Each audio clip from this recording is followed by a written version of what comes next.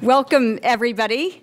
It's really nice to have all of you here this afternoon for our inaugural event to a symposium series that's on global food security and food policy. And we will get started. I wanted to first just welcome our speakers very briefly.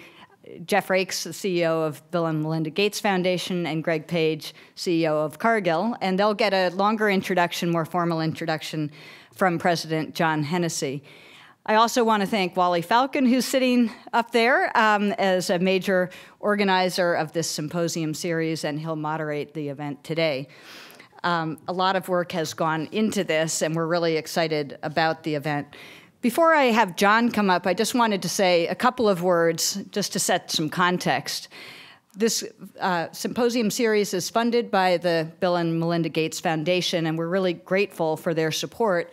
And in fact, it's so timely that we're talking about these issues right now. I'm sure all of you read the paper. Every single day we're opening it up to articles on the global food situation. And as we look at prices, prices are absolutely skyrocketing for the basic staple commodities right now: corn, wheat, rice, soybeans. And in fact, I think wheat and corn are twice as high as they were in June in futures markets, and soy is about 50% higher. So it's just a phenomenal price spike we're seeing again, on par with what we saw in 2008 when it was the major food crisis and all the riots. And so this really is an explosive time and a really good time to be talking about food policy and food security and what do we do about it. Obviously, a lot of this price increase is also due to climate. We see these crazy climate situations, a major drought in China right now. We saw the heat wave in Russia and Ukraine this summer that knocked over the wheat markets.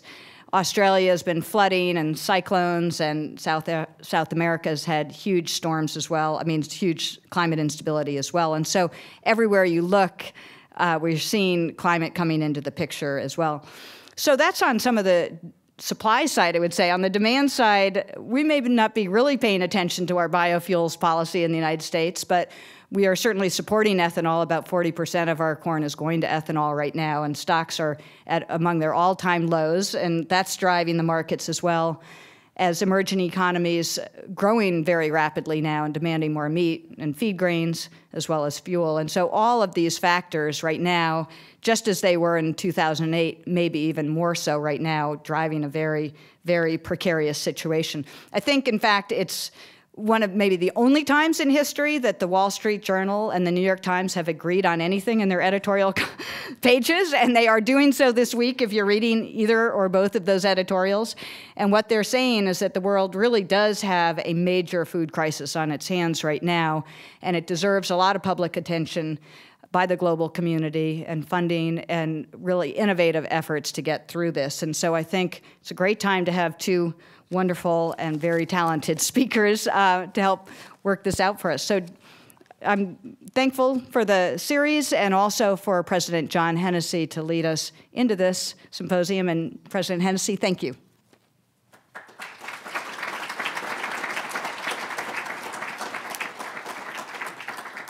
Thank you, Roz. I am delighted to be here, and I'm delighted to see this room full of so many interesting people eager to engage in this important topic. Many of you are supporters of Stanford and the program on food security and the environment, and it's a great pleasure to acknowledge your support and the importance of the work we do together. This is a significant event for Stanford. Today we launch a new series on global food security, a symposium that will have 12 different events in it, and will touch on a wide range of issues in the area of food security and food production. Stanford's program on food security and the environment, which is actually a joint program of two interdisciplinary centers, the Freeman Spogli Center on International Studies and the Woods Institute for the Environment. So at Stanford, not only can interdisciplinary centers be interdisciplinary, but they can actually collaborate amongst themselves to do important work like this. I have to acknowledge the incredible leadership of our colleague Roz Naylor in this effort. She has been absolutely tireless in her efforts to promote the importance of this work, and I think, as she just said, this is clearly becoming a critical problem around the world. We're lucky to have her here leading our efforts. Stanford was founded on the idea that our teaching and research could have a broader positive impact on society. And this area certainly has that kind of possibility. Our work on food security and the environmental impact of food production is critical to the future not only of our lives here in the United States, but the lives of people around the world. There is no doubt that issues such as rural poverty, access to food, hunger, and environmental degradation are crucial issues throughout the developing world as well as the developed world. And we will need to bring together teams of experts from different disciplines if we're going to make important contributions to this work. Of course, we have a very entrepreneurial faculty, and they're ready to engage in these kinds of problems. But we also have to build new bridges, bridges between the academy and people in industry and NGOs and governments if we're really going to have the kind of impact we'd like to have with this groundbreaking research. So it is my honor and pleasure today to introduce our two speakers leading off the series. One, the head of the world's largest foundation, and the other, the head of the world's largest agricultural firm. I start with Jeff Raikes. As Chief Executive Officer of the Bill and Melinda Gates Foundation, Jeff Raikes leads the foundation's efforts to change people's lives for the better. This symposium series is reflective of the type of support that the Gates Foundation encourages. It will generate knowledge that will help alleviate global problems in hunger and poverty and help nations and countries as they struggle with their own development. This series is supported by a grant from the Foundation's Agricultural Development Initiative, which works with a wide range of partners, not only universities like Stanford, but NGOs and government agencies. Both Stanford and the Program on Food Security have benefited from earlier support from the Gates Foundation, and we are deeply grateful. Jeff has been deeply involved in the philanthropic efforts, not only at the foundation, but for many years prior to that. He and his wife, Tricia, founded the Raikes Foundation, which provides opportunities for young people to become healthy, engaged adults. Prior to heading up the Gates Foundation, Jeff was a member of Microsoft's senior leadership for more than 2 decades. He joined the company in 1983 as a product manager and left in 2008 as president of Microsoft Business Division. In addition to his perspective as CEO of the Gates Foundation, a job which Jeff calls his dream job, he actually has detailed knowledge about the topic of today's seminar. He is a Nebraska native who is an active owner of a large farming and cattle station in his home state. A Stanford alum, Jeff earned his Bachelor of Science degree in Engineering Economic Systems, and for the last 3 years, we've been fortunate to have him here as a guest lecturer in Stanford's World Food Economy course. So we're delighted on this occasion to have Jeff back on campus. Now, before I turn the podium over to Jeff, I'd like to introduce our second distinguished speaker, Greg Page, Chairman and Chief Executive Officer of Cargill Corporation. Founded in 1865, the end of the Civil War, Cargill is now the world's largest privately held corporation, employing 131,000 people in 60 countries. Greg became Cargill's chairman, CEO, in 2007. He was previously with the company in the role of president. He joined the feed division in 1974 and over the years has been involved in different positions and aspects of the company, including working with the startup in poultry processing in Thailand, beef and pork processing operations in Wichita, Kansas, and the financial markets group in Minneapolis. Cargill has a corporate commitment to make a positive impact on the world by helping to reduce hunger and increase food security, and being a careful steward of the world's resources. They have partnered with numerous institutions worldwide and have long been partners with Stanford's program on food security and the environment. At the 2010 World Food Prize Burlong Dialogue, Greg reiterated Cargill's commitment, saying, "We believe it is possible to feed the world's growing population, and the stakeholder farmer who is growing crops to sell into markets plays a key role. Increasing the productivity of the smallholder is essential to ensuring food security and alleviating hunger."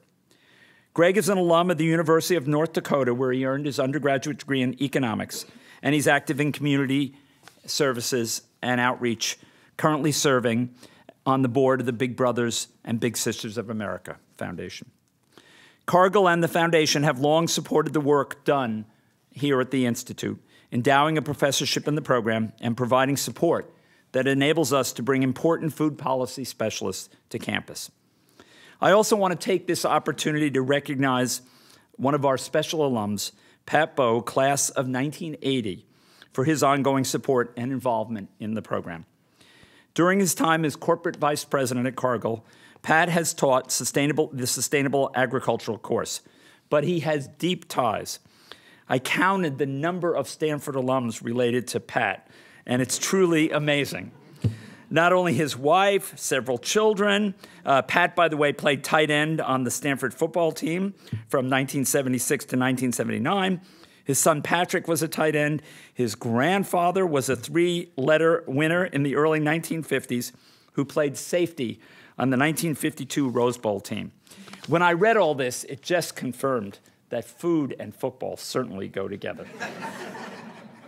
We're pleased that Greg could be here as an inaugural speaker. Please join me in welcoming both and inviting Jeff up to the podium.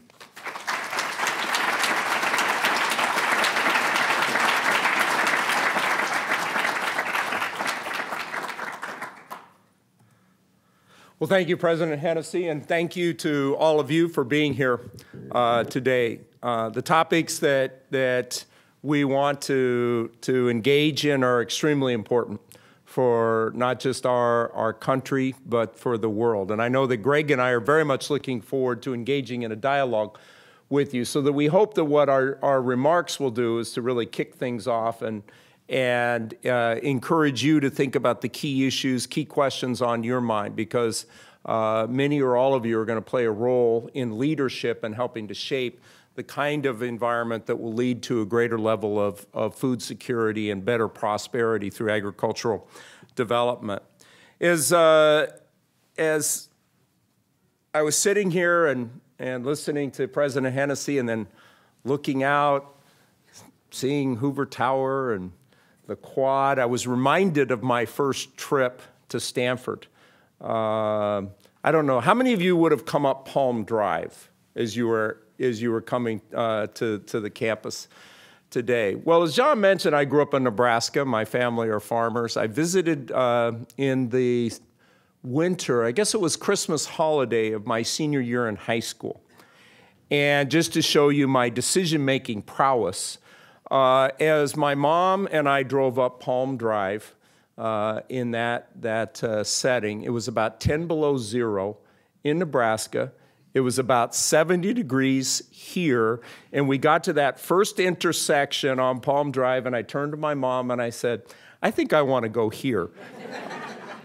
So I said no to UC Davis and yes to Stanford, and I couldn't have been more pleased with the opportunity. As I was in Stanford, I continued, or attending classes here, I continued to enjoy my connection to our family roots. We've been farming in Nebraska since 1854, and we've been in the same location from 1900. And a lot of my Stanford classmates, you know, probably Pat included, would have really amazing jobs during the summer. You know, maybe they were working at computer companies or something like that. But what I was doing was I was going back to Nebraska and working on the farm. And so this is a picture from in between my sophomore and junior year in high school, or I mean in college, and I was back working at the farm, and we had some Australian farmers who were visiting.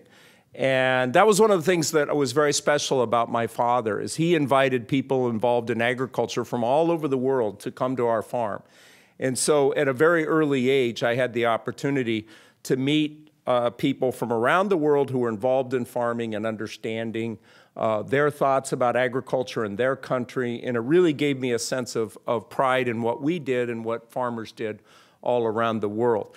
And so here I am showing off an ear of our corn to the Australian farmers in my favorite John Deere shirt. I really loved that John Deere shirt.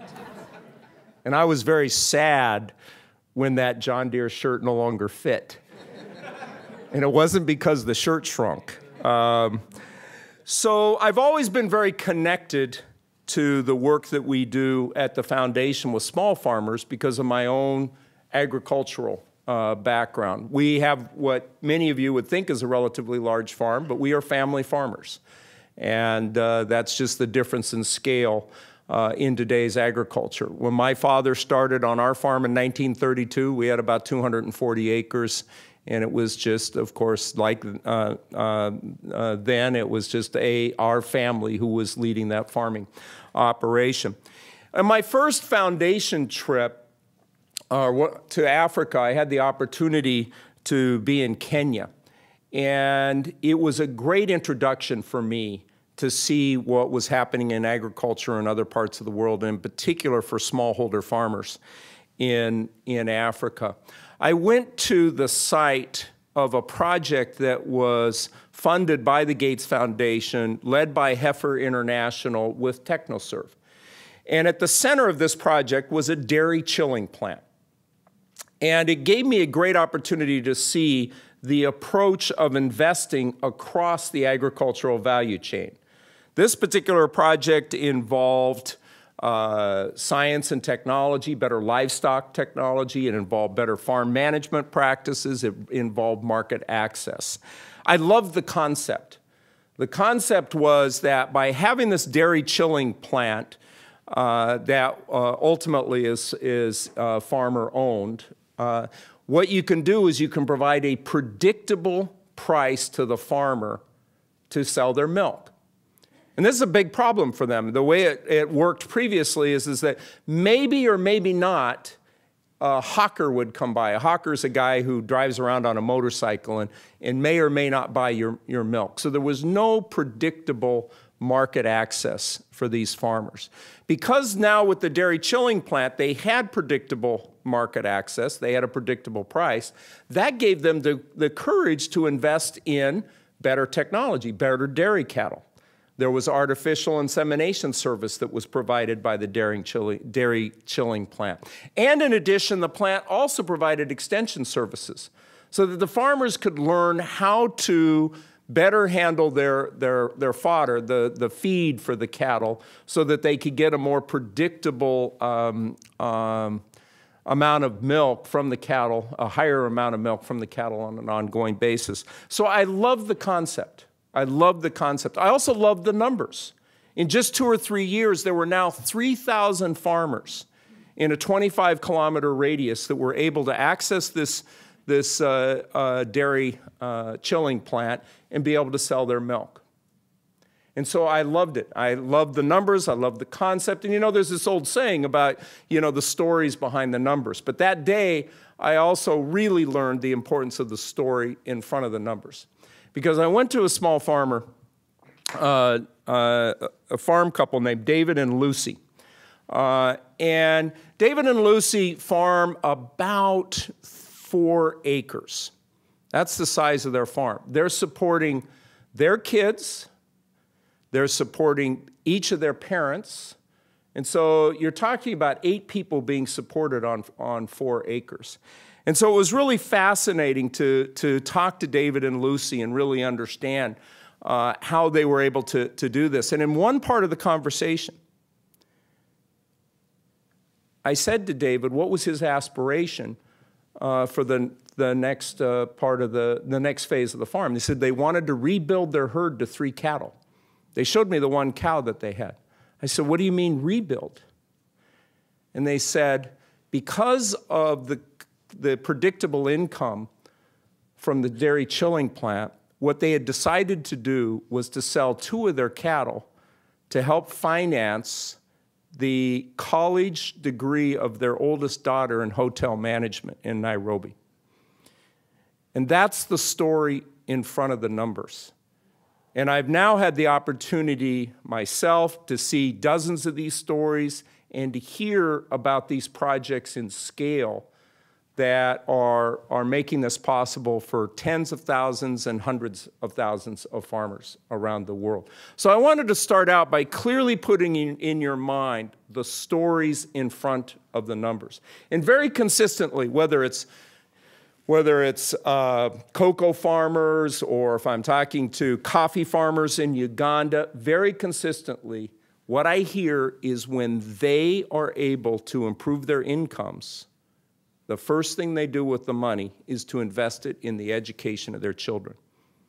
So I think what you can see is the ripple effect that is created by this. And so I wanted to start there. I really wanted to put that picture into your mind before I delve into the details of our agricultural work. I want to talk a little bit more generally about the Gates Foundation.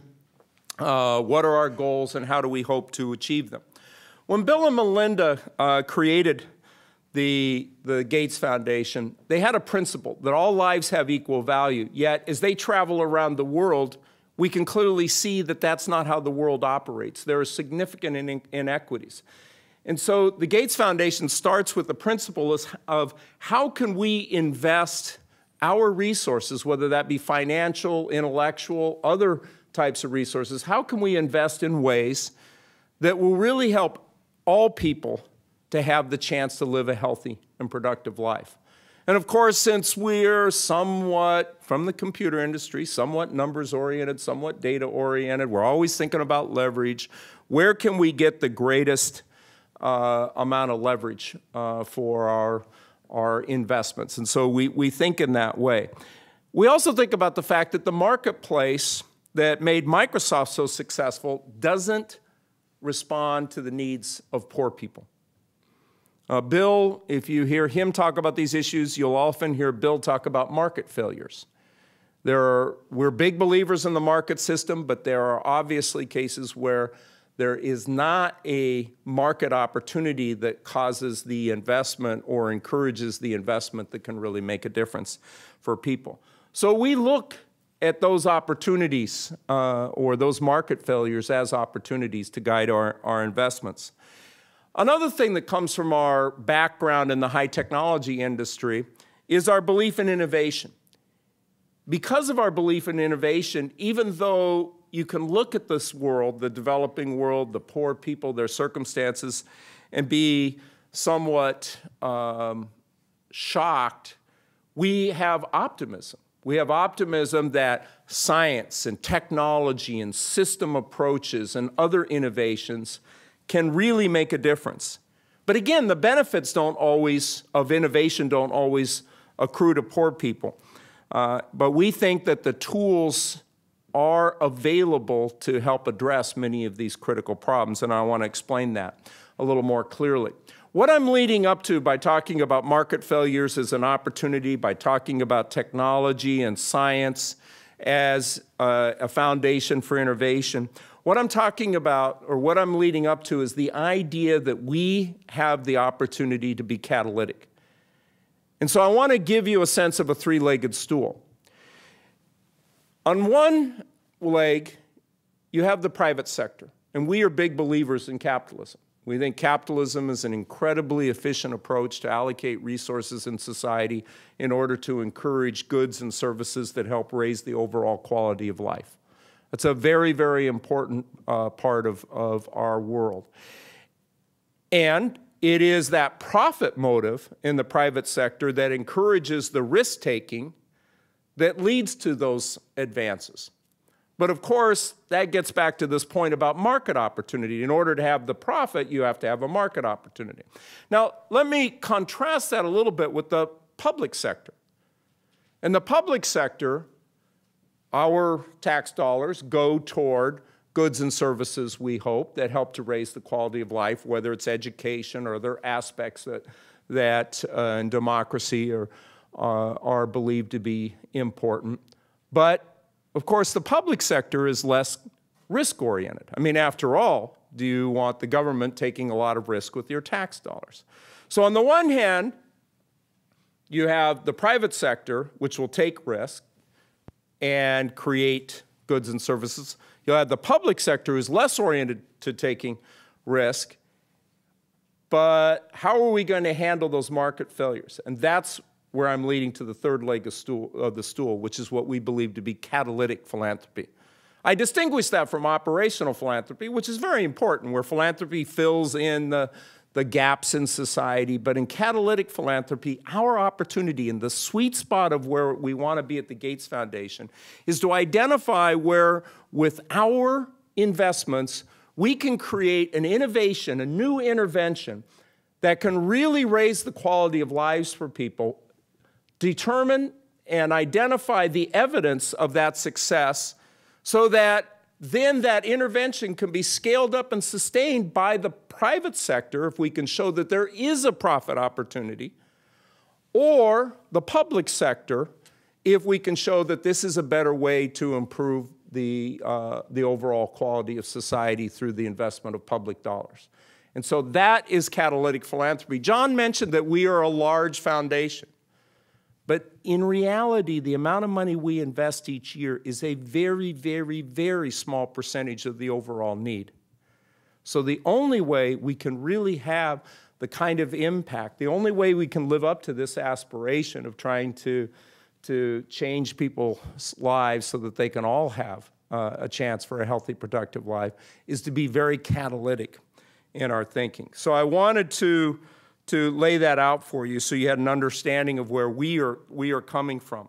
I'll just quickly touch on our areas of focus so that I can put our agricultural work in context. I mentioned to you earlier that we look for those opportunities where we can have the greatest impact from our dollars invested. And clearly, Bill and Melinda early on saw the opportunity to take advantage of medicines in the developed world, like vaccines, and get them to the kids in the developing world. And so about 50% or so of our payout goes to global health, trying to reduce the infectious disease burden in the developing world, and in particular for poor children. About 25% of our payout goes in the U.S. program, and in particular goes to education, because we see that the biggest opportunity that we may have to provide a catalytic impact in our country is to improve the public education system so that we have a higher number of kids who are graduating from high school, prepared to succeed in college or to succeed in their careers. And then about 20 to 25% of our payout goes towards global development. And this is something that really came along in the wake of Warren Buffett's commitment and his gift to the Gates Foundation. There are about 1.1 to 1.3 billion people in the world who live in extreme poverty. The definition of extreme poverty is, quote unquote, $1 per day. About more than 1 billion people live in extreme poverty. 70 to 75% of those people live in rural areas. They're dependent on subsistence agriculture for their livelihoods, for their lives. And so that really helps to take me to my next topic, which is, why did we decide to get involved in agriculture? And it's this simple math, that 3/4 of the world's poorest people rely on farming for their food and income. Now, one of the things that you'll quickly see is that the poorest farmers in the world, these smallholder farmers in sub-Saharan Africa and South Asia, aren't anywhere near achieving the potential. So here's a chart that shows rain-fed yields, so that simply means without irrigation, in the OECD countries, the rich world countries, in sub-Saharan Africa and the world average. So this is a projection of potential yield based on what would be possible given soil types and other factors. But what's the actual yield? Well, you can see in the developed world, we're pretty close to the projection of potential. But you see where we are in sub-Saharan Africa. And let me just remind all of you that in sub-Saharan Africa, 95% of agriculture is rain-fed. There's very little irrigation. Now let's take another look. This look will be at irrigated yields. And I'm going to, again, start out with the potential yields based on soil types and factors. And you have the developing world, the developed world, the rich world. In the left-hand chart, you have South Asia, primarily India, Bangladesh, in the center. So you can see potential yield quite high. Let's look at the actual yield. So again, in the developed world and the rich world, we're very close to the potential. You can see the world average on the far right, and you can see where we are today in South Asia. Again, where in sub-Saharan Africa and South Asia, where the significant majority of these smallholder farmers live in the world. So this gives you a sense of where we are in terms of the potential. Now, if the goal is to help the poor smallholder farmers exit and their families exit from extreme poverty so that you can increase the amount of food that they have to eat, so that you can increase their income. These two slides really help to illustrate the importance of agricultural development. The obvious conclusion is that if small farmers can increase their productivity, it will have a very huge impact on hunger and poverty. And we like to say that agriculture and prosperity grow together. But of course, there are a lot of challenges, and I want to talk about some of the challenges. I'll mention climate change. The places that will suffer the most severe weather are the places where the poorest farmers live. Another big challenge is water scarcity. This is something that I've been very interested in as I go through the calculation of what's going to be required in terms of food production during the next 40 years or so. We're going to have nearly a doubling of food production to handle the world population in an environment where, due to climate change and other issues, water is going to be more scarce. So these, again, you see the mapping of water scarcity, and you can see how that maps to areas where you have poor smallholder farmers. I like to focus in on the idea of more crop per drop. This actually is a picture from my home state of Nebraska. This is Lake McConaughey. What you're seeing here is a boat ramp. Okay, that is a boat ramp. When I was growing up, my father talked about the Ogallala Aquifer. I think he said to me it was the second largest underground body of water in the world. He talked about the rich soils of Nebraska, the unlimited water resources that we had, and how, agriculture in the Midwest could feed the world. That was my father's belief, and I loved his passion.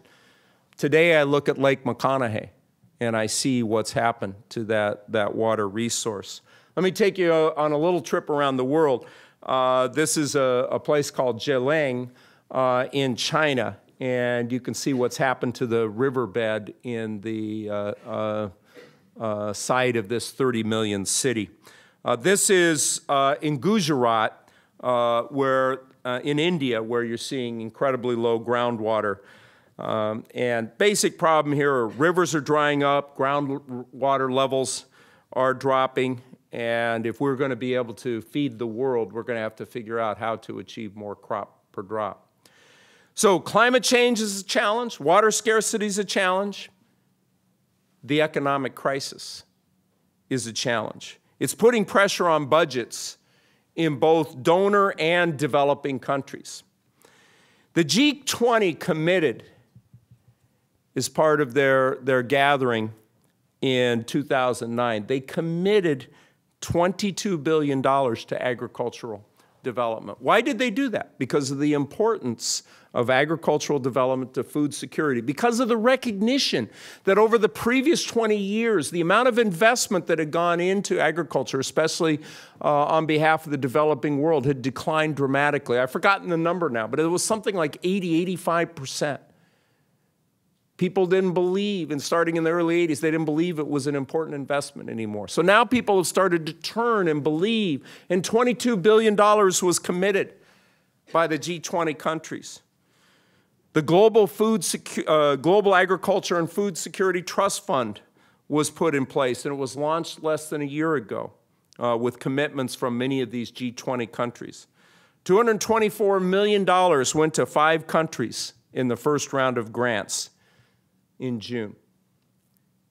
By November, when 21 additional countries submitted their proposals, just $97 million was available to be dispersed. And 17 countries were turned away empty-handed.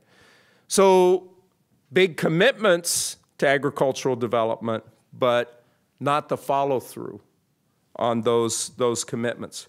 So those are challenges: the economic crisis, what it's doing in terms of pressure on budgets, climate change, water scarcity. And these challenges are reasons that some of the people have a bit of a doomsday strain in their rhetoric about development. However, despite the challenges, we've made a lot of progress, and I want to share with you some of the evidences to that effect and encourage you to have some optimism and to think about how your leadership can come together to help shape the kind of policy environment, research and development environment, resource environment in order to be able to have the kind of success that the world needs. First of all, I want to mention a little bit about our own direct response on these challenges. As I mentioned in the middle part, or three to 5 years ago, we really began to ramp up our agricultural work. And we committed $300 million in 6 grants to span the value chain, to go across science and technology, farm management practices, farmer productivity, and market access, as well as the data and policy environment to support our work. The grants that we put in place are intended to support about 5.5 million farm families in sub-Saharan Africa and South Asia. So quite a number of families. And we're already starting to see progress. I mentioned to you David and Lucy and the progress I saw in the East Africa Dairy Project. Tricia, my wife who's here, she and I visited Uganda. There are 1.2 million coffee farmers in Uganda. 950,000 of them produce Robusta coffee. We have a project that is supporting 15,000 farmers to improve, Robusta coffee farmers, to improve their market access, to improve the coffee plants that they have available, and the farm management practices to get greater productivity. And that project is on track to triple the income of those smallholder coffee farmers within a 5-year period of time. So whether it's cocoa, cotton, soy, all of which we work on with Greg and Cargill, or other types of crops, we're seeing progress. We're seeing these examples. This has really been a test case of our strategy, and you can go to our website. We want to always improve our transparency. You can go to our website and learn about what we're working on, what's working, what isn't working, as well, so that we can continue to improve the dialogue around these opportunities. These are really, in our view, a case study of what's needed. As Bill Gates said at the World Food Prize event about 15 months ago, the world needs higher yields on the same amount of land in harsher weather conditions. And if we're going to achieve this, we need to have a continuous, urgent, science-based search as to how we can increase farmer productivity. And this can come from both high-tech and low-tech. Let me give you an example here. This is a plot of rice that shows the difference between two types of rice. The one on the left, which you no longer see, and the one on the right. The one on the right has what is known as the sub-1 gene. It's a submergent gene that allows the rice to survive being underwater for several days. I think it's up to 15 days. So in areas of rice farming where they're prone to flooding, which can wipe out the crop, just as you see there on the left, there is now a variety of rice, a hybrid of rice that's available that can withstand this submergence. And that is now being used by 400,000 farmers and on track to be used by about 20 million rice farmers by 2017. So there's a great example of what is possible from better crop breeding, better science in the agricultural area. And we primarily support conventional breeding, but we also support some biotechnology breeding, because in some cases, we think that the breeders in Africa, the breeders in South Asia, will want to take advantage of the modern tools that we use here in our country in order to provide better choices for their farmers. Whether that's for crops that can withstand drought, can withstand flooding, could withstand disease and pests. So the high-tech examples are very important, but so are the low-tech examples. This is a product of a grant that we made to Purdue University. This is a $2 triple layer bag for cowpeas. Costs the farmer $2. What it does is the triple layer reduces the loss of the crop from pests. It's an increase, average increase per farmer of $150 a year. So $2 bag, $150 increase. So sometimes the solution is higher tech, sometimes the solution is lower tech. So those are two good examples of why we have reason to have optimism. We see from our experience of working with farmers in sub-Saharan Africa and South Asia, we see the pace of research and development. And despite current budgetary issues, we have some reason to be optimistic about what's happening on that front. Recently, we saw that U.S. agricultural development assistance to sub-Saharan Africa has gone from about $650 million in 2005 to about $1.5 billion in 2009. And you can bet that we are trying to use our voice in an appropriate way to encourage the kind of continued commitment of this sort of investment by our government and other developed world governments in order to provide for greater agricultural prosperity and food security around the world.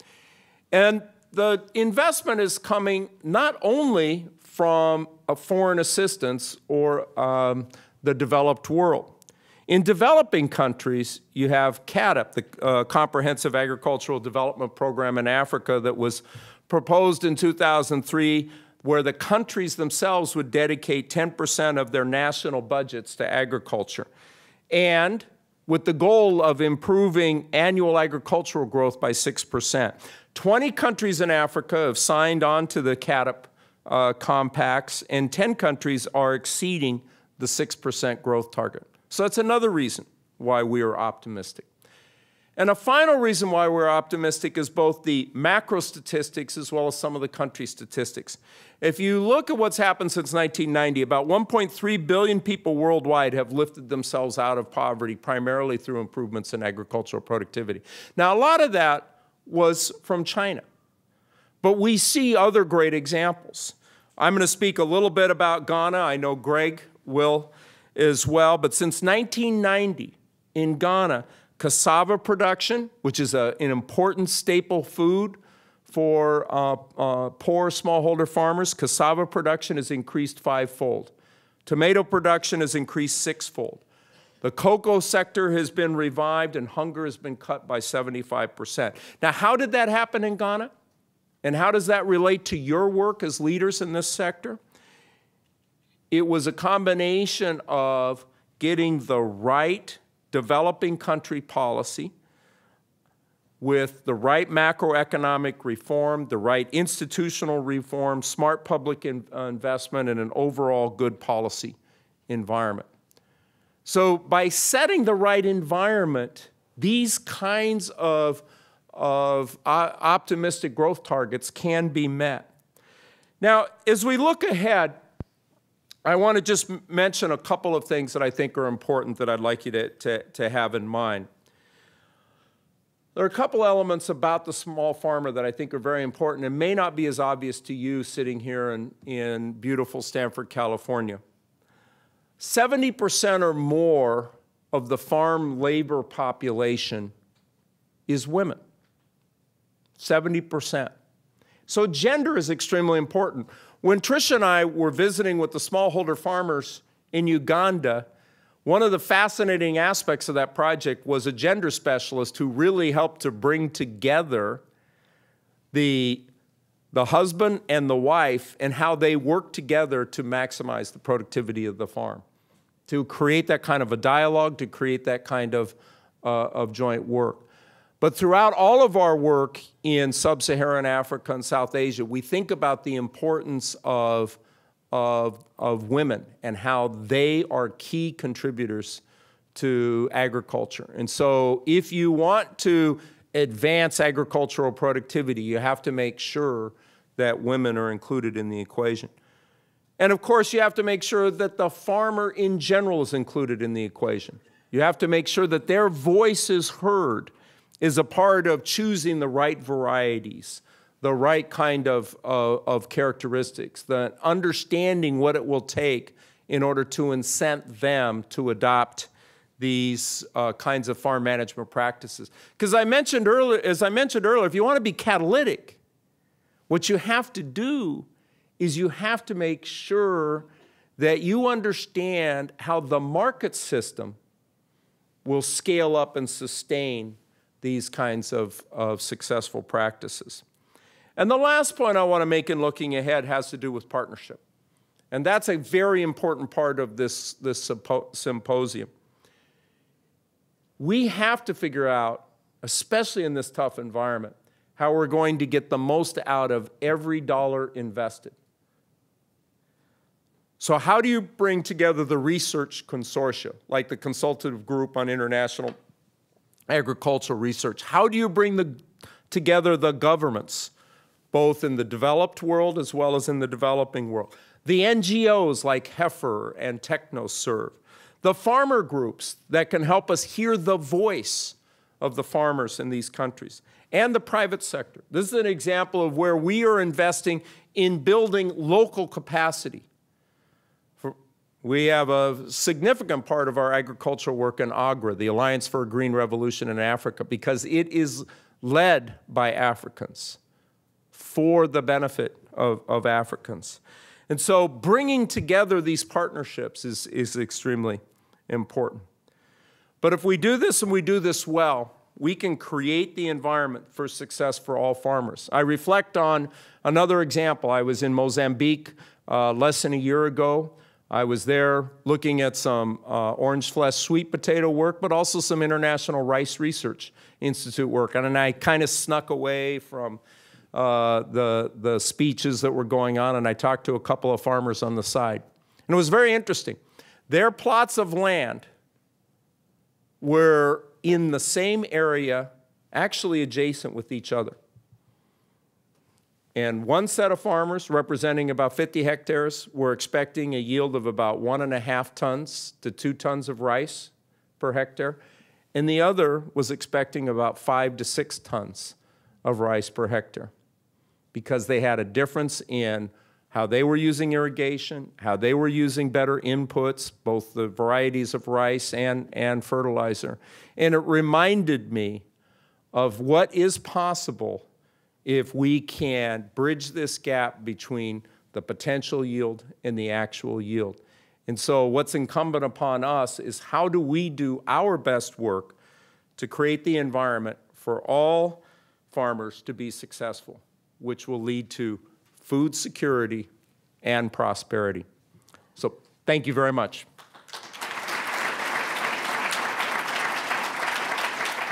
Good afternoon. One slide on Cargill and the role that we play in the world of food and agriculture. 5 key segments to Cargill's business. First, one for which we've been long known, which is the role of taking food and crops from times and places of surplus to times and places of deficit. And certainly we're living in one of those moments. Second, providing farmers with a variety of services and inputs, and importantly, access to markets. Third, our food, ingredients, and meat business, everything from malt for beer to sweeteners for beverage to vegetable oils for cooking and other purposes, and a growing list of ingredients around nutrition and wellness. And finally, we have a large risk management activity where we trade agricultural commodities, ocean freight, petroleum, natural gas, electricity, iron ore, and a whole list of base metals. And certainly the prices of all these commodities interact with each other and shape the world in which we live. President Hennessy already covered Cargill's long relationship with Stanford, and so I won't repeat that. Cargill's relationship with the Gates Foundation, Jeff already mentioned it, but I would speak to 3 specific projects where we're working together. The first is in the Ivory Coast, Ghana, Cameroon, where we're working to reach out and touch and train 200,000 cocoa farmers. That is a lot of education. And to do that, one tribe and one small village at a time, but to help them with the food safety of their products, the quality maintenance, and storage, which clearly has a benefit for us and our customers later on in the supply chain. The second is the Competitive Africa Cotton Initiative. Certainly cotton farmers in the world, after more than a decade of suffering under below-cost prices, are now in the golden era for that industry, and the benefit of the training programs that we're doing in conjunction with the Gates Foundation to help 265,000 farmers in Benin, Burkina Faso, the Ivory Coast, Malawi, Uganda, and Zambia is going to have a really great impact when you combine the power and the energizing effect of good price with the tools that we believe we can share with them in conjunction with the Gates Foundation. And finally, the South African Soy Value Chain Program, just being conducted in Zambia and Mozambique. But certainly soy has a great opportunity to enhance not just the caloric content of people's diets, but the protein density. And we're excited about that project, albeit a difficult one. I think many people think of Cargill as being the company of large farmers. And in fact, working with the farmers of California and the Midwest of the US, the plains of Canada, Brazil and Argentina are an important part of our supply chain. But there's a whole other side to Cargill, and particularly in the tropical crops. In Zimbabwe last year, we purchased cotton from 47,000 different farmers, more than 35,000 of whom received all of their financing from Cargill. In Zambia, we purchased cotton from more than 41,000 farmers, and again, 2/3 of them looked to Cargill as their banker for seeds and inputs. In the Ivory Coast and Ghana last year, we purchased cocoa beans from almost 250,000 individual farmers. And in Sumatra, we run a large nucleus palm plantation surrounded by 8,000 smallholders, wherein we market, process, and take to the world their crops in conjunction with ours, and can harvest the logistical advantage of scale by working with a nucleus farm and thousands of smallholders that surround that nucleus. So to the issue of today's conversation, food security, and particularly the insecurity suffered by so many. 1 billion people, the Food and Agricultural Organization's estimate of the number of people who lack sufficient caloric intake on a daily basis. Where are these billion people? By prevalence, most of the 10 countries are in sub-Saharan Africa. So the largest proportion of those nations' population who suffer malnourishment. In sub-Saharan Africa, about 38% of all children are chronically malnourished. And this chronic malnourishment was discussed by Jeff, and it really is an issue of inability to have adequate agricultural productivity. But it's a more difficult issue than that. And so while 9 of the 10 countries that have the highest prevalence of malnourishment are in sub-Saharan Africa, the 2 countries with the largest absolute number of malnourished people are India and China.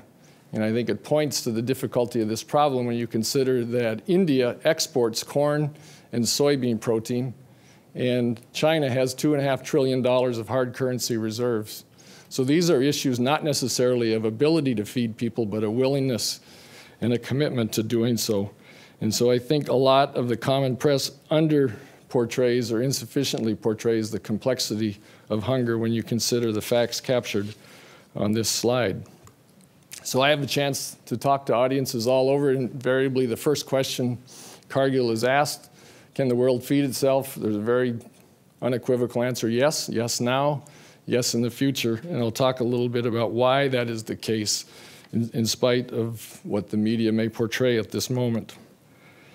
The FAO keeps wonderful statistics, and so they take this 1 billion people and they break it down country by country, but they go a step further and they break it down by the number of calories per day that the people are undernourished. And so if you take the 2 databases that they have and multiply them together, you come up with the degree of undernourishment, and we converted those number of calories into the number of tons of grain required to extinguish that hunger.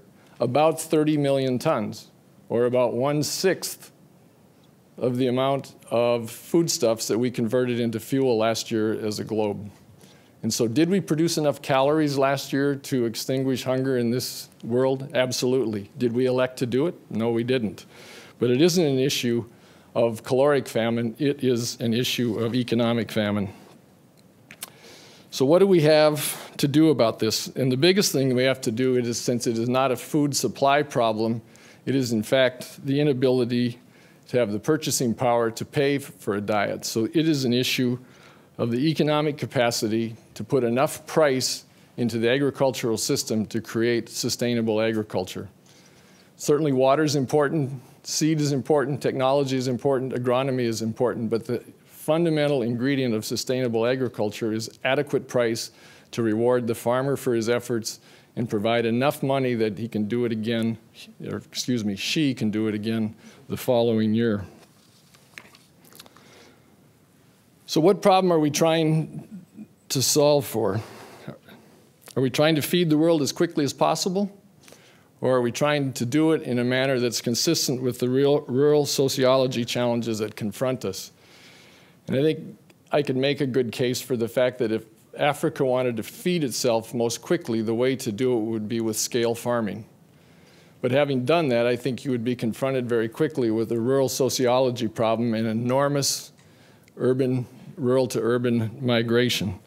And so what we face as a world is the need to keep smallholders on the farm in spite of the fact that they may not be the low-cost producer of foodstuffs in order to avoid an urban-rural population migration that would be unsustainable.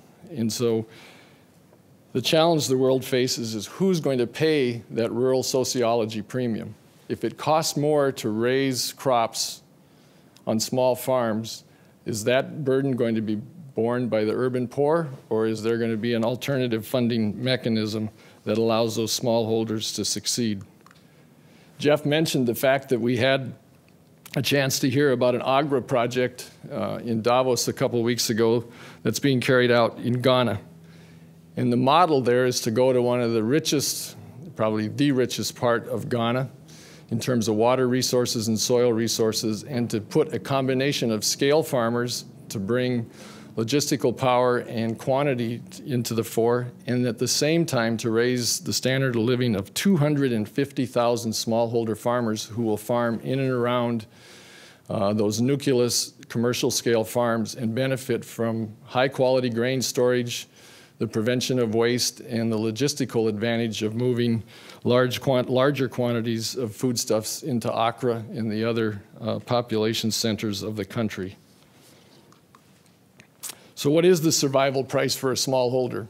The graph basically captures for any income level you wish to solve for the price that a farmer would have to receive.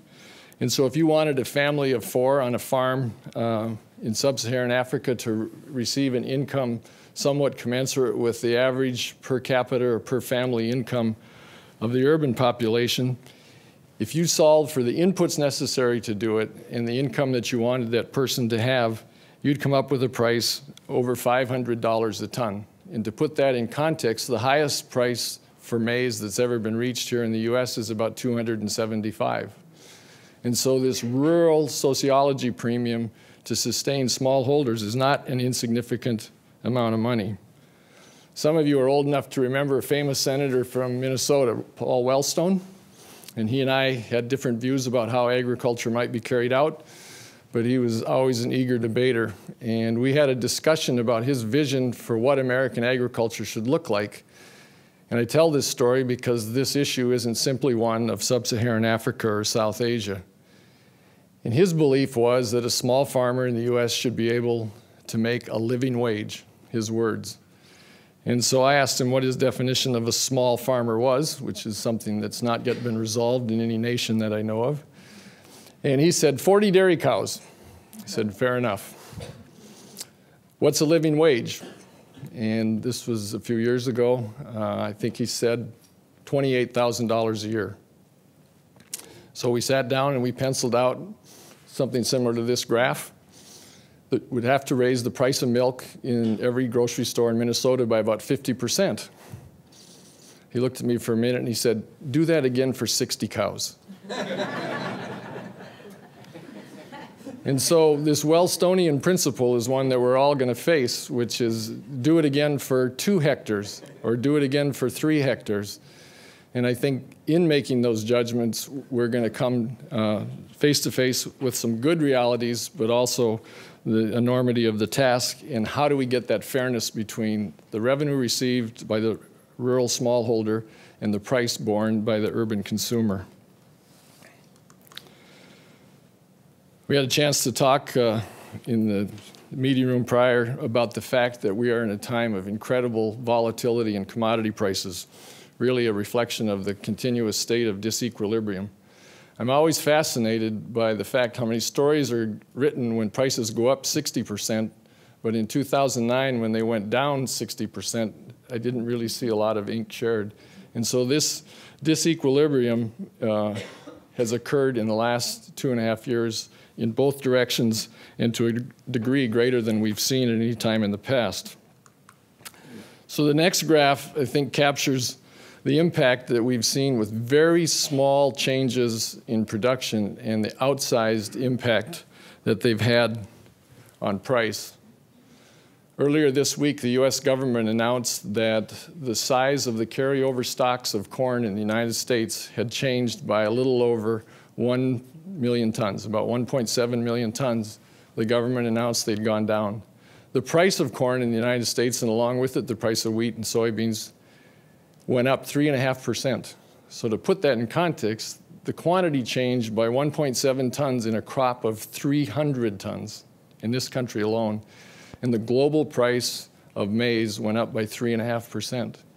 And so those outsized impacts of very small quantity changes on price are captured in this graphic. And you can see how it's becoming increasingly erratic as we've gone through the last several years. So the next one is world stock to use. Certainly a number that Cargill follows very closely is the one on the right-hand side. And you can multiply that stocks to use ratio by 365 days, and you can get a sense of how close to the edge we're operating our global food system. And clearly, as you look back through the 80s, through the early part of 2000, 2003, the world operated with fairly robust stocks. And as a result, we had relatively muted price volatility. On the other side of the coin, what the graph doesn't show is this was a period where the Western world probably did more harm to sub-Saharan Africa and South Asia than any other period in history, because we refused as societies to allow price to signal farmers in Western Europe and the United States to produce less. And so we provided subsidies. And the signal of price, which would have been to slow down, to stop, to take marginal land out of production, we continued to produce. And so as a result of that, the world price of grains fell far below the ability of any smallholder to compete, and we shipped those surpluses to those countries that, as Jeff mentioned, failed to invest in their agriculture for several decades. About 7 or 8 years ago, at the really bottom of the cotton price, I had a chance to speak to the Minnesota Corn Growers Convention. And I always find with audiences, I try to use agricultural examples that don't apply to them.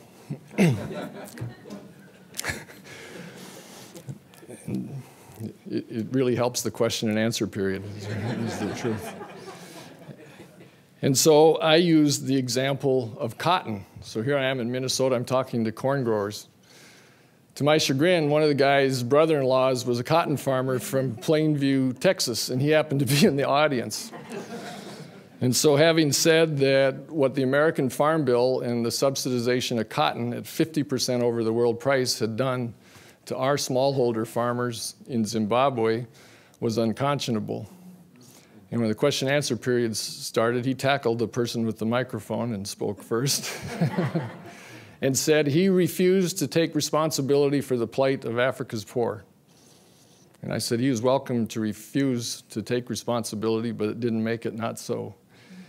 And the question and answer period spiraled out of control after that. But the point is that the behavior of governments and farmers in one place through this very interconnected world, have an enormous impact on the investment decisions and the well-being of people other places. So here we go, spiraling from complacency to crisis. In 2009, we raised a couple % more calories than it looked like the world was going to consume, and prices plummeted 40 or 50%. In 2010, arguably, we produced less than 2% less calories than we expected when we planted the crop, and prices are up 80% or more depending on the commodity. And in maybe one case where having a wired and interconnected world has hurt us, the ability of information to be transmitted rapidly, and by that, for hyperbole to find its way into the purchasing decisions of thousands or millions of consumers. And we see it. If everything you read in the paper is that the world's going to have higher priced food or it's going to run out, what is the instinct of every household in the world? And we can see it in the demand. Restaurants, small restaurants that we serve with vegetable oil in China. Our truck goes by, and instead of buying 5 kilos this week, they buy 10. It's their hedge, and multiplied by millions of restaurants. The story I tell, because I heard it from the man who was the president of COFCO, who's one of the largest, probably, food organization in China. And he had visited his mother's apartment, and he went into her apartment, and on the floor were 4 25-kilo bags of white rice. His mother's 80-some years old and lives by herself. And he said, what are you doing? And she said that she'd read there was going to be a food crisis, and the price was going to go up, and there was going to be a shortage. And he said, now there is. And so we can laugh, but it is not so much speculation and the power of price that's created by speculation as the power and the impact on price that's created by hoarding. And clearly we've been confronted with hoarding at an individual and household level, and certainly we've been confronted with hoarding at a governmental level as exporters close their borders and as people who feel at risk double their purchases or in some case triple their purchases to protect themselves at the expense of the collective good. We won't go through all of these. I think there's a great desire when we see food prices or something we don't like go up to have a single villain. In fact, it's a very complicated problem. And some of the drivers are good things like the increase in per capita income and the capacity of more people to have a more dense and more nutritious diet. So I'll quickly pass on to the real issue is the power of price. And I often say that the rules of agriculture are set by 3 very stern economists, Hayek, Ricardo, and Smith. And if you ignore either of the 3, you will get in trouble. And certainly Hayek was a proponent of the behavioral changing power of price.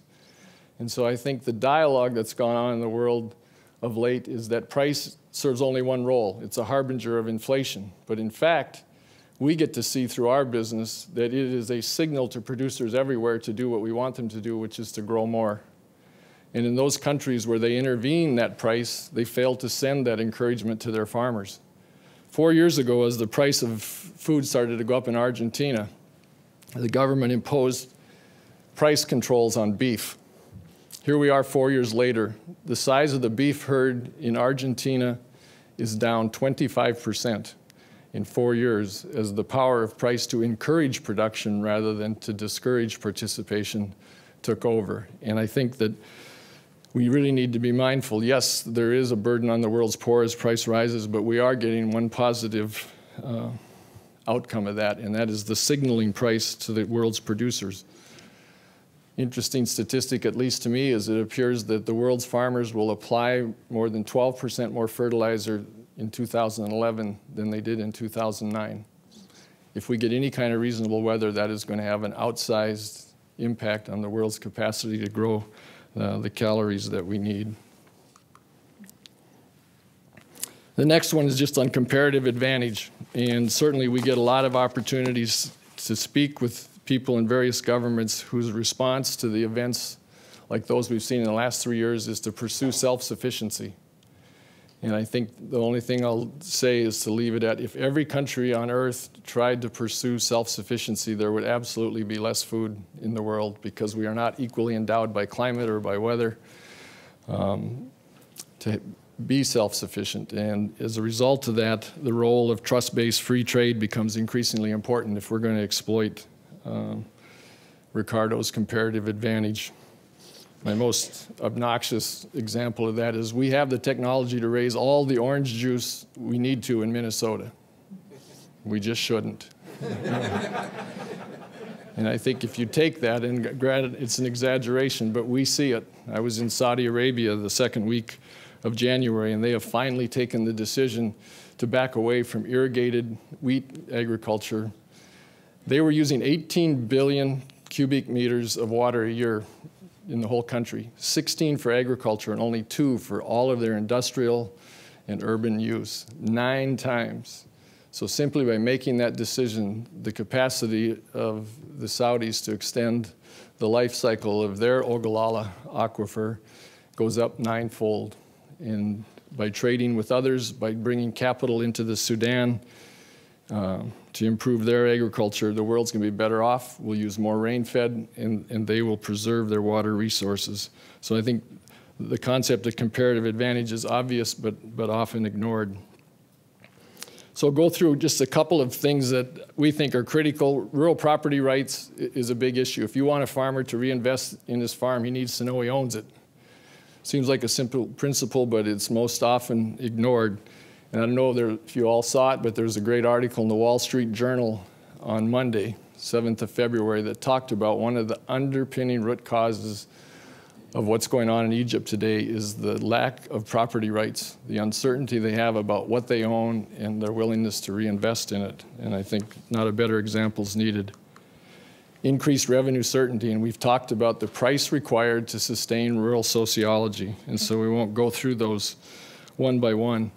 But I think it is important to point out, if you look at the 3 countries that benefited most from Norman Borlaug's Green Revolution 30-some years ago, India, Mexico, and China. And in each case, they had the governmental and institutional capacity to give some degree of revenue certainty to their farmers, where increases in productivity did not lead to precipitous drops in their income. And as a result of it, the big winners in the first Green Revolution were those 3 countries. And I think the policy prescription of that is quite clear for Africa and parts of South Asia.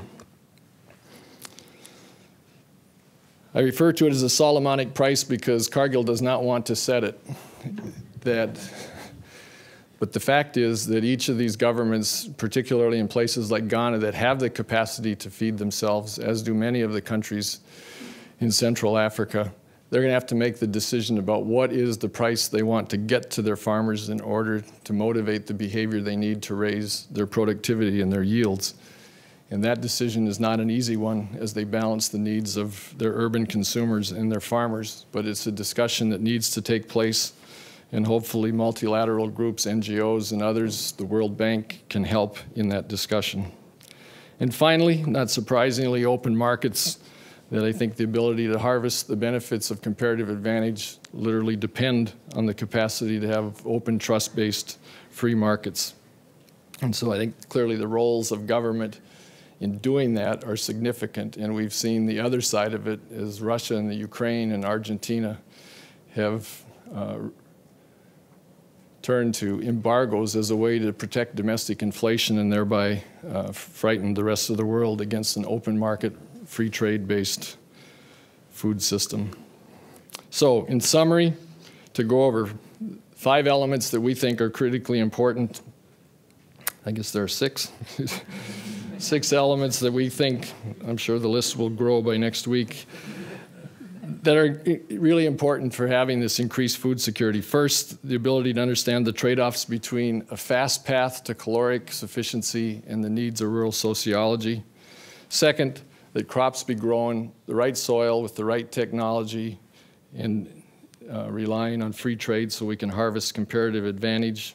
Third, the critical importance of property rights if we're going to get the working capital necessary to encourage further investment in farming. The smallholders in these countries need some degree of revenue certainty if we expect them to do what their countries really need them to do. Trust-based free trade that's open and facilitated by all, and the private sector's role in being a strong partner in marketing these crops, but also, and importantly, working with people like the Gates Foundation. I love the expression catalytic philanthropy, because at some point it ceases to be philanthropy at all. It just becomes the success of those nations. And so I think this public-private and philanthropic partnership can be a powerful force. And finally, we believe that there are a lot of very important roles in the creation of infrastructure for the world's governments. So I appreciate the chance to share these thoughts with you. I do want to end with the one that I believe fully and completely in the world's capacity to harvest photosynthesis to feed every single person, and to do it at a price that can be borne by all. Thank you.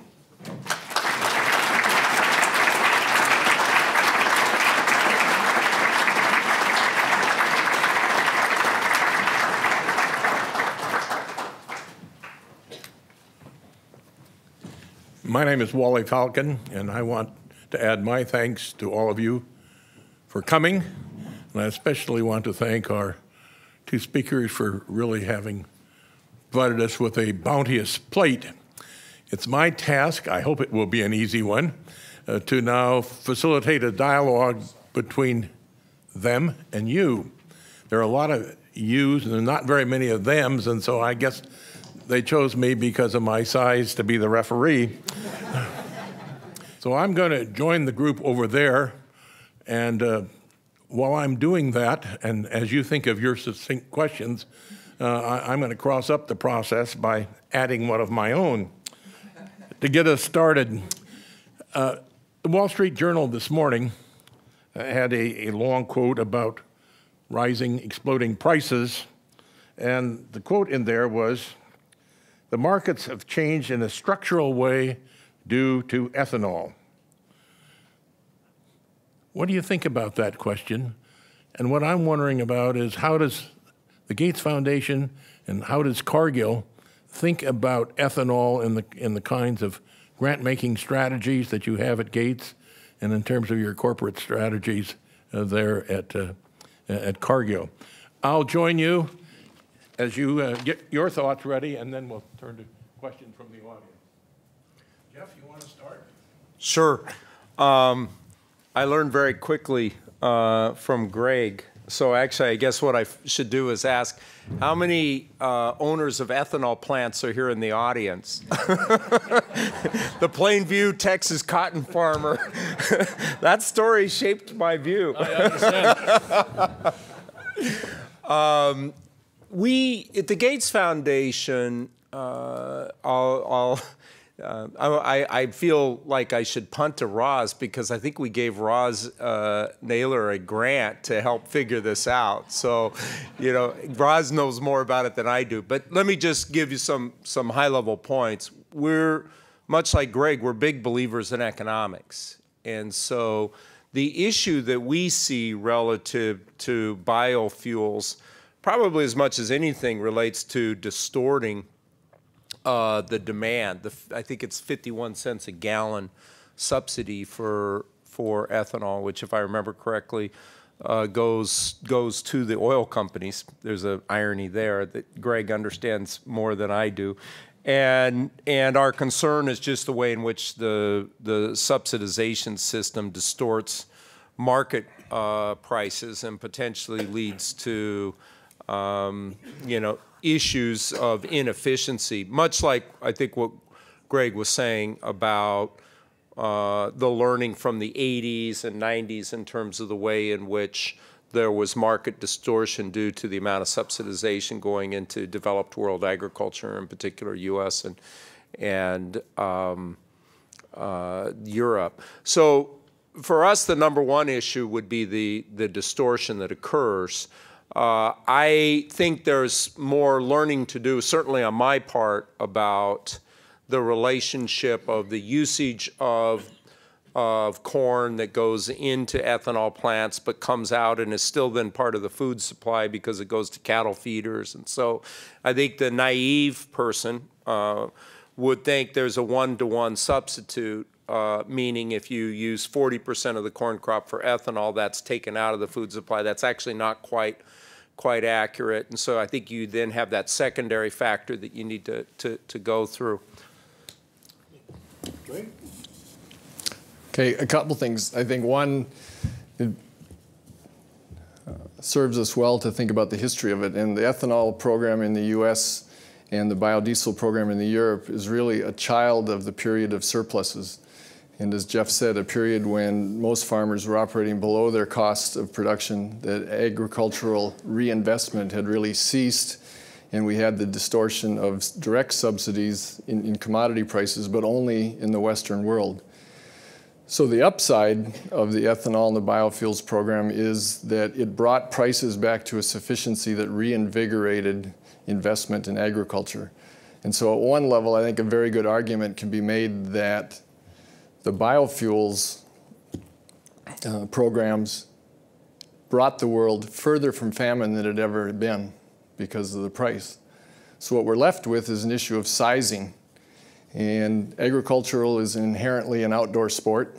And the great risk that we have is in both Western Europe with their mandates on biodiesel at 5.75 and in the US with bioethanol at 10%, is we have injected into the food system that has all of the disruptions in supply that come with being a weather-impacted industry linked to inelastic demand mandates. And I think any economics text would tell you you're going to get outsized volatility if you have varying supplies by an externality like weather and you have mandated demand. And so I think the issue is how do we get it sized right, and how do we put in place those circuit breakers that help ensure that enough revenue is coming into global agriculture to reinforce reinvestment and at the same time prevent these outsized price volatility moves that disproportionately harm the world's poor. Thank you. Good answers. Questions? David? There is a mic coming. So I'm David Lobel from Program on Food Security. You both touched on climate change in the sense of it adding to stresses and sort of upping the stakes of the things you were talking about. I guess I'm just wondering, other than making the work you do more important, is it having an impact right now on your strategies, or should it be having an impact on your strategies, and what specifically does it change about how you do business? Well, for us at the Gates Foundation, it certainly does shape our strategy. And as an example, we have two significant projects related to improving stress tolerance or drought tolerance for crops. For example, our water-efficient maize project in Africa, WEMA, and then also that we have another one which is called drought tolerant. And so trying to breed crop varieties that will better withstand water shortages or water stress, drought, we think is going to be extremely important. Some of the early results show that you can get as much as a 20% increase in yield or more under stress conditions when you have varieties that are bred for that need. And so that's just one example of how it's shaping our thinking. We're also looking at issues and opportunities relative to irrigation, because a lot of poor farmers are in areas that are rain-fed, in particular sub-Saharan Africa. So that would be a second example of the type of ways in which it shapes our thinking about the challenge. In our case, we're afforded an opportunity that isn't available to an individual farmer in an individual country, and that is diversification. And clearly, as you're going to have more supply disruptions, it's important, if we're going to be a reliable supplier to food customers around the world, that we have as broad-based an origination system as possible. And so our investments in more storage facilities, in faster operating port facilities, in doing that in more geographies has become more important than ever. So this year we had enormous amounts of wheat that were trapped behind the embargoes in the Black Sea. And if we were going to continue to supply the flour millers in Egypt, we, on literally an overnight's notice, had to swing our whole supply chain and logistics to bring that wheat from the Canadian prairies, from Kansas and Oklahoma, and in some cases out of parts of Europe. And to do that, you have to have that footprint in place well ahead of the disruption as it emerges. So the big impact on our strategy has been to further highlight the importance of oversizing our capacity in each of the world's crop-producing areas to be ready for the inevitable disruptions that will come. Some of them climate-caused and others politically caused. Very good. Can I turn to this? Yes. The light is such that I see faces out there, but I can't tell which faces. And so please identify yourself. Thanks. I'm Tony Michaels, and it's been a wonderful presentation. You made a couple of great points, or a lot of great points, but a couple to focus on this. The importance of smallholder farmers and how the encouragement of that is going to be a big part of any strategy to alleviate poverty. And the final sense of something like Saudi Arabia not trying to grow wheat in the middle of the desert and doing it by buying land in Sudan. And there's, in my perception, there's this great land grab going on by many of these countries that have an inability to grow their own food, buying large tracts of land in Africa, China being one of them. Can they ever be encouraged to get that smallholder hub and spoke kind of model that you talked about as a way that they can both, accomplish the goals they want and encourage the smallholder response that it's going to take to get rid of the poverty issue? I think for certain crops it absolutely can be done. I think the big challenge is in those crops where scale has outsized impacts on economics. So for instance, in cocoa, we've had great success working with smallholders because there's an enormous labor added component. If you're going to grow a row crop like corn, it takes a lot of really hard work and or quite high prices to offset the scale economies that are available to row crops. So the answer is slightly different commodity by commodity. I think the Indonesian government's done a wonderful job of asking companies like ourselves to restrict the size of our plantations and to optimize the number of smallholder, they call them plasma farmers, that surround each of the installations. And I think it takes, as so often is the case and so unfortunately the case, it takes good institutions to make good policy and to make them come alive. But my answer would be different for row crops than it would be for high value added, high labor added crops like coffee, like cocoa, and like palm. And I think you also, I agree with Greg, and then, from another perspective, you have the challenge of are the participants in those kinds of dealings well informed? I mean, in your business, having good information is part of striking a good deal. And I think one of our concerns from the perspective of the foundation is that the pace at which the so-called land grab deals are going, we're not really sure that the countries who are making those deals are really thinking through how they should be structured.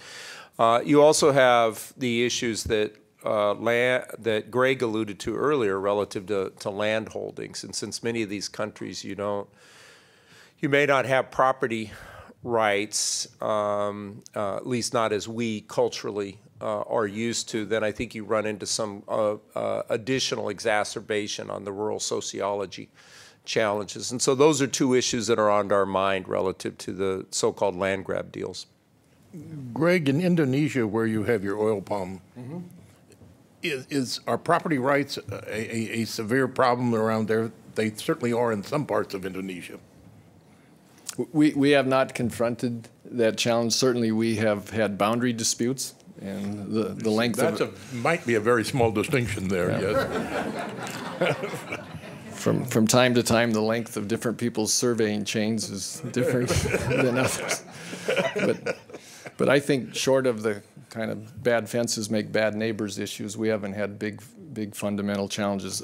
Another thing I would point out to good information, the Indonesian government is fairly active in auditing the revenue of the marketing arm, which is Cargill, and to ensure that the fairness between the fruit price for the raw fruit received by the smallholder. And so our actual interaction is with a cooperative that represents those farmers in conjunction with the Ministry of Agriculture, who helps monitor and audit the price sharing. And so it does take some forethought and it takes some organization, but it can be very effective.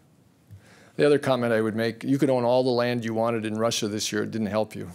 And so you have to be careful. I'm reminded of the joke about the New York motorist who was lost in Maine, and he pulled into a gas station and he asked the guy in the gas station, does this road can I take this road to Bangor? He said, no, this road stays right here. Let me come to this side of the house. Questions over here?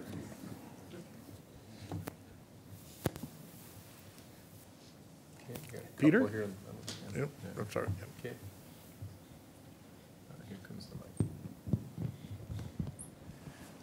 Peter Timmer, I guess primarily interested in food price volatility, but I'm intrigued by the Cargill perspective on the trade-offs between, as it says, caloric sufficiency and rural sociology, and I'm wondering whether the Gates Foundation is listening to the issues of those trade-offs.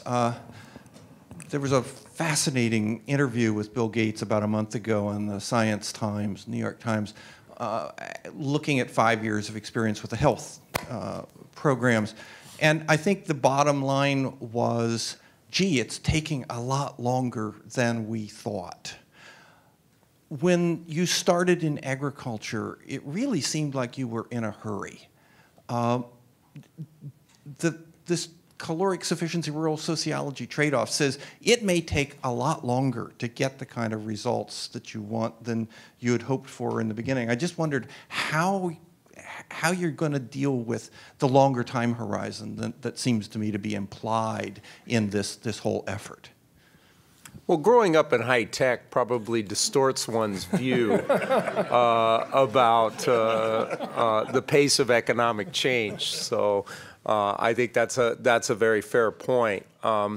We are in these areas for the long term. We have big aspirations. The big aspirations tend to push us. We like to operate with a sense of urgency, but we also know that things take a long time. We have an aspiration that you can significantly increase the agricultural productivity and thus the incomes of millions, if not hundreds of millions, of smallholder farmers over a 15-year period of time.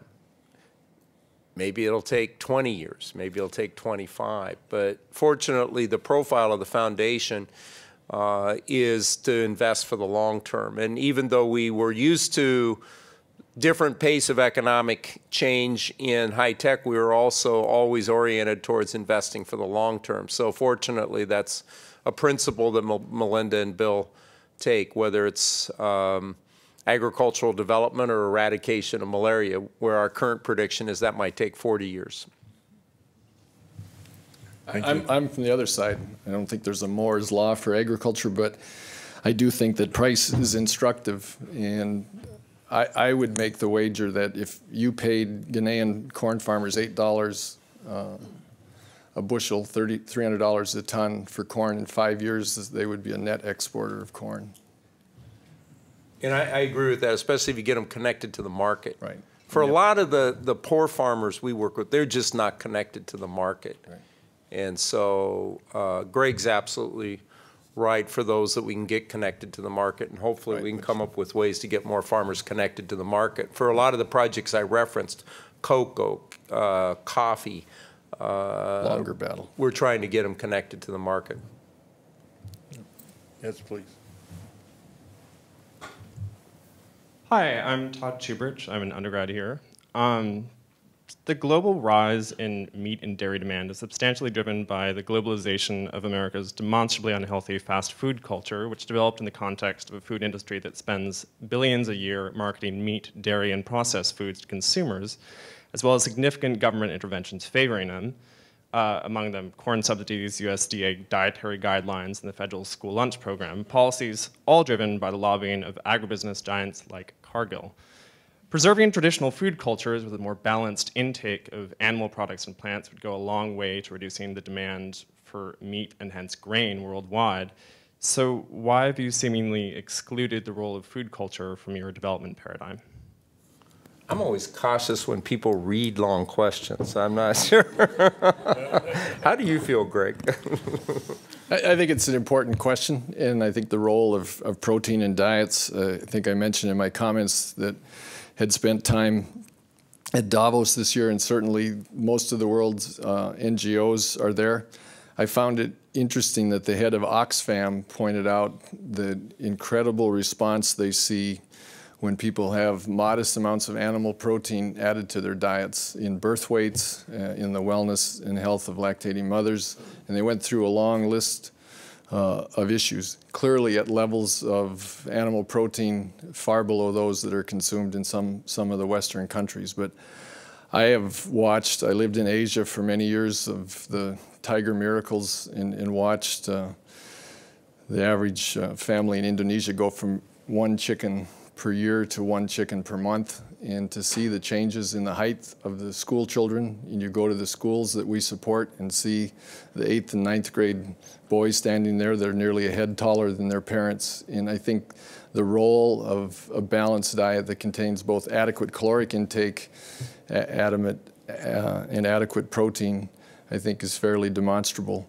To the issue about the promotion or the over-promotion of meat consumption, I think a fair debate can be had that we've gone in some cultures too far, and particularly for certain lifestyles, that if we're not going to exercise. I happen to have a son who for many years was a college athlete. He managed to squeeze by on about 4,800 to 5,000 calories a day and had no body fat. And I think there's a trophy someplace from McDonald's that he has, and so I think that we need to bear in mind the balance between calories in and calories out.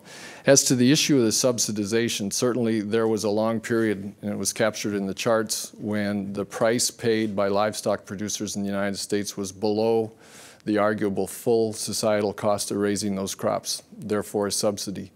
I think today we're on the opposite side of that, where the subsidization is for the production of biofuels, which makes the grain that's fed by America's livestock producers, the milk farmers out in the San Joaquin Valley, arguably somewhat higher than it would be in the absence of that. And so I think in today's world, I do not see any particular government subsidization or incentivization to the people that produce meat, rather the contrary.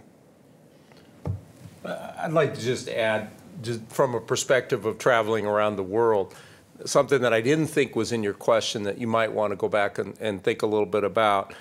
With looking at the period 2000 to 2050, the 50% increase in population, the projected 100% increase in demand for food, I think a lot has to do with middle-income country diet shifts, in particular India and China. And I personally have not experienced that as being some significant export of American diet to those countries. And so I think you're overlooking a little bit of that factor there, and you might consider how you think that those countries will develop their policies relative to health and nutrition. You raise a very important point. Mm-hmm.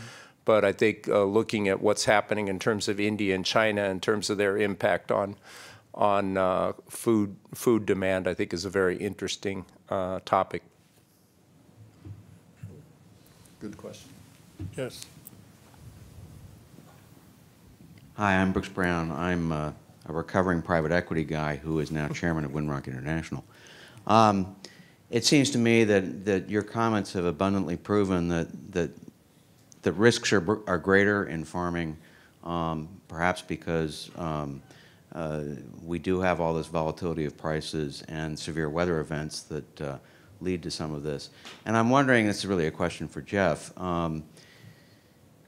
a lot of traditional philanthropy has been, we'll focus on a project and we'll study it up front and we'll give X amount of money and see how that goes. And clearly, you know, some of the projects that you've talked about which were successful, the Uganda, the Kenya projects, in private equity we always think of keeping some powder dry, particularly where events change, the externalities change.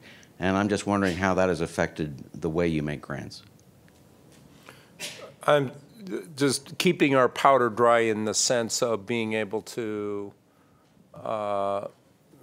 give me some examples of what you're thinking. I may not be. I think at the design end up front, there's probably more need for walking around money by the project developers, for lack of a better word, to find the right producer groups to work with the women in Africa that are going to actually make the things happen. But also, as a project evolves and you've dispersed some money to make it happen, and there's a twist. You decide that it needs something different. Yeah. A lot of traditional philanthropists would not necessarily do anything about that. But I'm wondering how it affects, there's a certain flexibility that is needed given the enhanced risks. And I'm wondering how that has changed your grant making. Well, it's not easy to do, especially given the structure of the way in which philanthropy works, especially under U.S. laws and rules, you know, the requirement of a 5% or more payout, so on and so forth. And so you deal with certain constraints that you don't deal with in other, you know, cultures like the United Kingdom. The way in which philanthropy is regulated is different. So with those constraints in mind, I think there are two things that we have to do as philanthropists.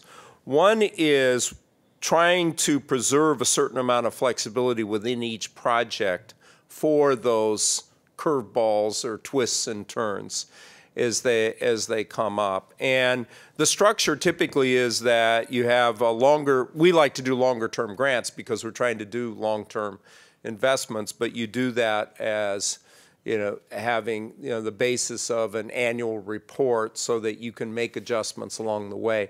I wouldn't want to oversell that, though. It's not that easy because when somebody's trying to invest in something for the long term, they're putting in place people, infrastructure that you can't, you're not as agile as you'd like to be in terms of the dimension. The second thing is we always try and structure our portfolio so that each year we have a certain amount of new grant flexibility. In other words, we're not just, we're looking at the percentage of our payout that is tied up in fulfilling the annual payments on previous grants versus our new grant capacity.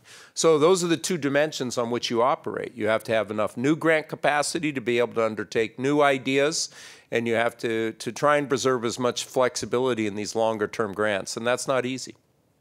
Jeff, on the agility question, how agile have you been in linking your health divisions with your agricultural divisions?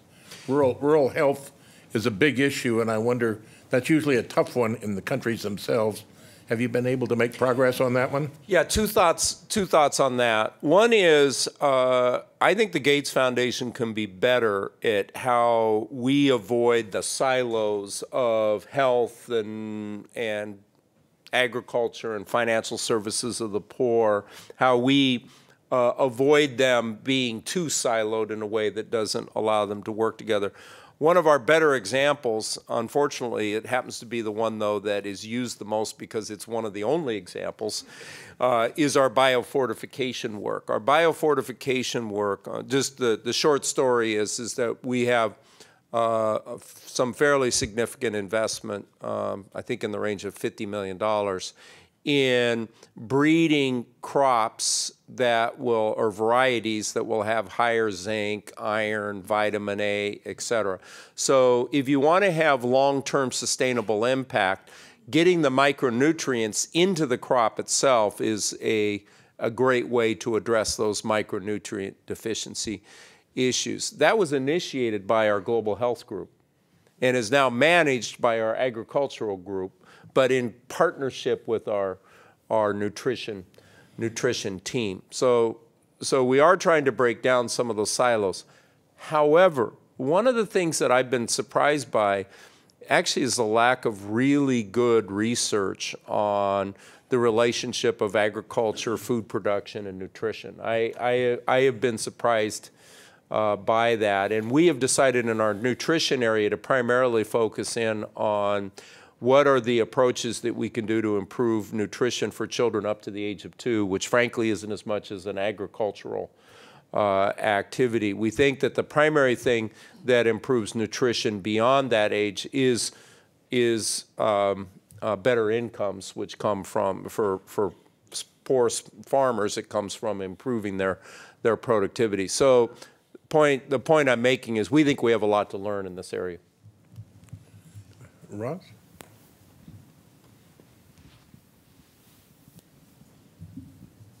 I'm Roz Naylor, and it was 2 wonderful talks. Thank you so much. When you both talked, you talked about rural producers and the need to increase incomes, and I'm thinking about the net consumers in the situation, since so many people that actually own farms or live in rural areas are net consumers. And so how the price plays out. I'm wondering how you're thinking about that. And I assume it has to do with the creation of better markets regionally and locally. So I really want to know what you two talked about in Davos and how you're going to get Cargill to create the supply chains in these smallholder situations. My takeaway of what a rural net consumer is somebody who's a subsistence farmer and arguably not growing enough calories for his own family. Is that your definition? Sometimes there's better, that can be, and then sometimes there may be better opportunities off the farm to earn some incomes and so forth. So. Right. So I think when it comes to true subsistence farming, where there is not a price response because all of it's going to be consumed within the family unit, it becomes much more difficult. I believe the straight fact is in the absence of those farm families having off-farm income, they will, by definition, not have the cash the following year to buy inputs to raise their productivity. And so the statistics that Jeff showed of low yields, 1.5 tons per hectare, for a true subsistence farmer not responding to any market signals, the only way their productivity can be raised is through some form of income coming onto that farm, either through off-farm work, government grants, some form of subsidization. In the absence of that, the 60 million hectares of land in sub-Saharan Africa that's producing 1.5 tons of grain per year will be locked in that doom loop of inadequate fresh cash resources to buy the inputs necessary to raise productivity. I think we're trying to figure out how we can take a portfolio approach. And by that, what I mean is that, again, thinking about market failures and where catalytic philanthropy can fit in, we think there'll be a less than necessary amount of investment in productivity related to staple foods. We think there'll be more investment in cash income crops like cocoa and coffee, so on and so forth. So part of the role that we want to play is to ensure that there's enough investment in improving the productivity of staple foods, whether it's cassava or other types of, cowpeas, chickpeas, et cetera, as part of their diets. And so hopefully what can happen is that we can have better varieties, better farm management practices associated with those crops that then give those farm families the opportunity for other income sources, just as Greg described. And so we are going to continue our investment in the cash income crops, but also try and make sure that we have an adequate amount of investment that will help the world improve the productivity of the staple crops. And so that's what I mean by a portfolio approach. Yes.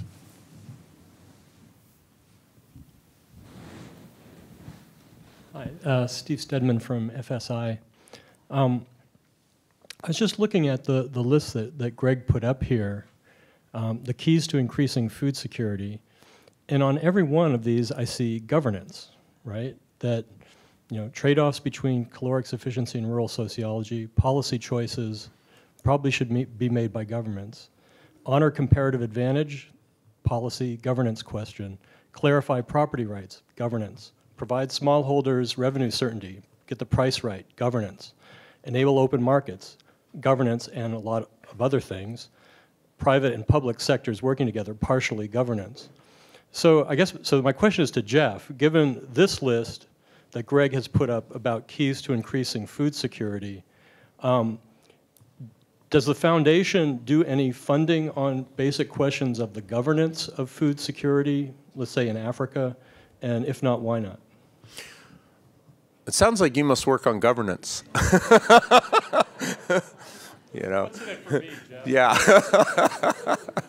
Yeah, if the world is a nail, everybody's a hammer. We do in a small way. I don't want to oversell what we do. Frankly, part of why we're making the investment in this symposium is to bring people together who we think can be leaders in shaping the ideas of what will be effective policy approaches, what will be effective economic environments in the countries that we care a lot about, in particular sub-Saharan Africa and South Asia. And so What we try and do is we try and make sure that we're building the base of information and evidence that will lead people to make good decisions. And that is a specific pillar. It's one of the 4 pillars of our agricultural strategy. So that's an example of where some of our work touches on governance. Second thing I'll say is that we are trying to develop our capacity to work with governments. For example, we have quite an intensive project underway right now with the government of Ethiopia. Prime Minister Meles Zenawi approached Melinda about 2 years ago, asked us to get involved in assessing their agricultural extension system. They liked our work, so then they said, well, they'd like us to get involved in shaping the agricultural policy and research and development sector in Ethiopia, and so we've now gotten involved with a series of recommendations there. So that's a second example of where we are trying to develop our own capacity to be able to play a constructive catalytic role with governments. There's a set of governance issues that are broader than just what goes on in agriculture, and that's the area I wouldn't want to oversell. We do a little bit on property rights, but let me just say that one of the principles we have at the foundation is focus.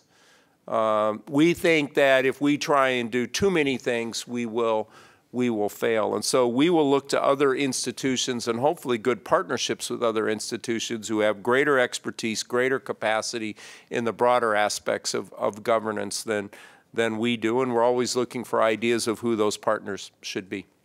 Let me push you both a little bit harder on the governance question. At least a third of the people who are food insecure are in countries that by any standard are badly governed. And it's tough for the private sector, and I think it's tough for the public sector, and it's tough for the foundation. How I'm not clear how either of you get a foothold in those countries, some of which are desperately poor and need a lot of help.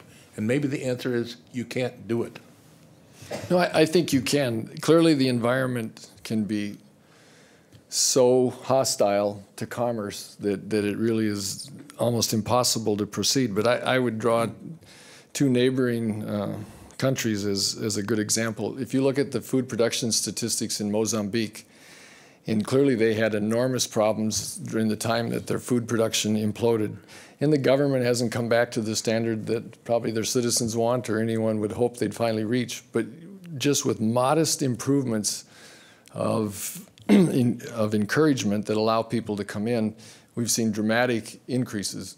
Across the border in Zimbabwe, for a long time after you could argue they had relatively difficult governance, production held together. Farmers are a resilient lot, and as long as sufficient revenue was flowing into those businesses, they persisted. But ultimately, the governance became so hostile to commerce that it finally just dropped very quickly. And so back to the issue of how fast a country like Ghana could feed itself, I think you just need reasonable governance. You don't necessarily need each and every one of these to be in place, but you need to be sure that it is not so hostile to commerce that it's impossible for honorable people to make any progress. I don't expect the government of the Ivory Coast to be offering agricultural extension services anytime soon.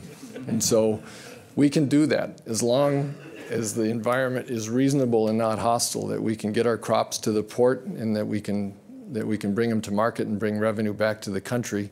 We can afford to hire the agronomists to buy the motorcycles and the Jeeps to get out and go to these villages and do the training programs that are permitted by the grant that we have from the Gates Foundation. So we can reach 200,000 farmers. We just need the government not so much to endorse it as to stay out of the way of it and allow those farmers to receive a fair portion of the price. So I agree, every one of those has a governance component to it. It need not be perfection. It just needs not to be hostile. To some extent, our approach can insulate us from individual country challenges. I'll give you a different example from our global health work that I think more clearly illustrates our approach. But we work a lot on trying to get better developing world vaccines available, like pneumococcal vaccine, which obviously defends against pneumonia, and also rotavirus vaccine, which defends against diarrhea. And we have rotavirus in this country, but in those countries it kills kids. It doesn't in our country. So if we can get the prices, if we can get the scientific advances in those vaccines funded and done, and if we can get them, if we can get the prices down, then that is kind of, you might think of as a horizontal intervention that is broadly available to a large number of countries. And some of the countries may have a bad governance environment, which causes them not to get their kids vaccinated, but there'll be a bunch of other countries that will. So since we're putting a lot into those kinds of investments, and that's a general approach of the Gates Foundation, and it includes our work in agriculture. We're investing in a lot of science and technology that will help agriculture as it relates to dairy farming or cocoa farming or cashew farming or even cassava. And there may be certain countries that for a given period of time won't have the uptake or adoption of those because of their issues, but there'll be a number of others. And so we can kind of have our portfolio, if you will. The other thing that we do is we're trying to develop more on-the-ground capacity in those parts of the world, the organizational capacity. So, for example, I work with AGRA, the Alliance for a Green Revolution in Africa, led by Africans in Africa. So they can take advantage of some of these scientific and technological advances in the countries where the environment exists to take advantage of them. And so our approach allows us to insulate ourselves a little bit from an individual country's governance issue, but not completely. Well, I think the time has come. This is a discussion that could and probably should go on for a very long time, but I think we should adjourn formally. I now want you to join with me in thanking Greg and Jeff for great presentations and a wonderful Q&A. Thank you so much.